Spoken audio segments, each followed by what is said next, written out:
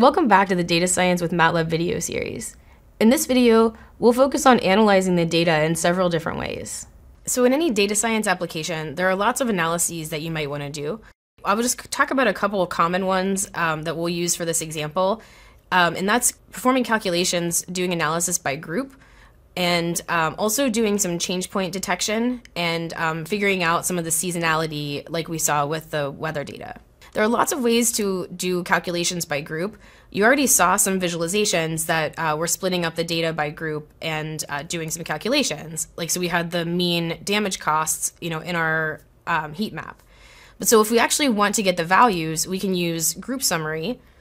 And so in this case, I want to get the mean and standard deviation of the damage based on the weather data. So we're going to do some similar analysis for our weather data. We have data sampled on the minute, and so we want to do some calculations based on group, and we can actually use the time. So we can pull out the name of the day, so the average temperature and humidity based on each day, and the average temperature and humidity based on each hour of day. And so it's very convenient to be able to do that just in one function. And then if I look, sure enough, there are some patterns, depending on the time of day. And so previously we smoothed our data, but we also might want to see the change points or the local min, local max. These might be really important to our analysis.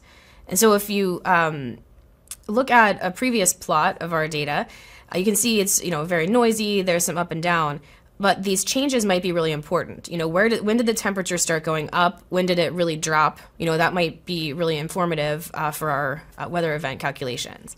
And so we can use functions like islocalmin, islocalmax to detect exactly what it sounds like, local min and local max.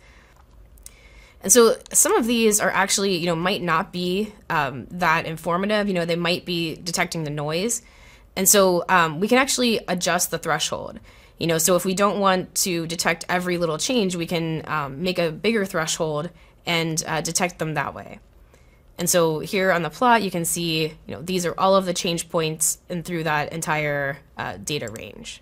And so there are many, many types of analysis that you might want to do. These are just the sort of basic ones that we'll walk through. And there's much more in the documentation, and you can see that here. Thanks for watching. In the next video, we'll look at visualizing our data.